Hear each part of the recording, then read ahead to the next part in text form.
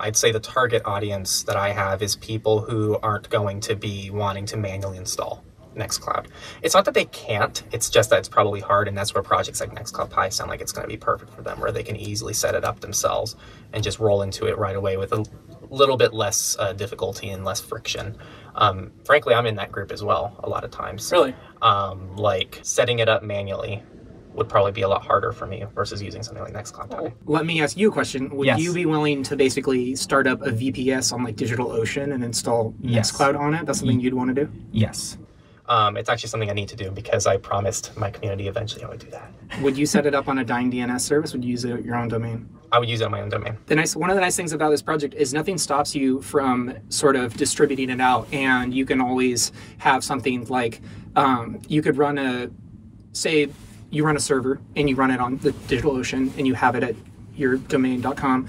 That's fine. Nothing stops you from running, say, an additional instance that you're hosting out of your home through WireGuard or something, and you've never exposed this public internet. And you can have all these things running together, and people who are only accessing publicly don't know about the WireGuard instance, and that could be fine. Or you could have a WireGuard in addition for people who want to connect that way. There's a lot of flexibility.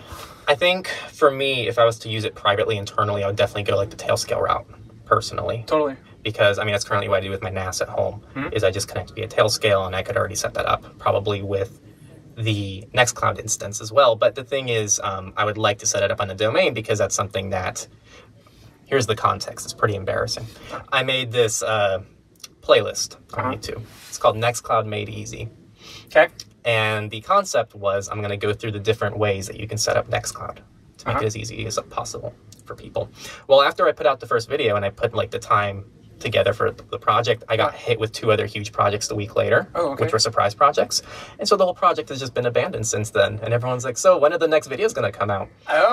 So one of those would be like a Tailscale setup that I wanted to do. But pretty much the goal on my end would be to explore different avenues of trying to set up Nextcloud and show people the different possibilities you have. Because there's like a million different ways that you can use Nextcloud in your life. There's definitely not like 1 or 2 ways. It really depends on what you're trying to do. Yeah. At least based on what I've been able to read. Yeah.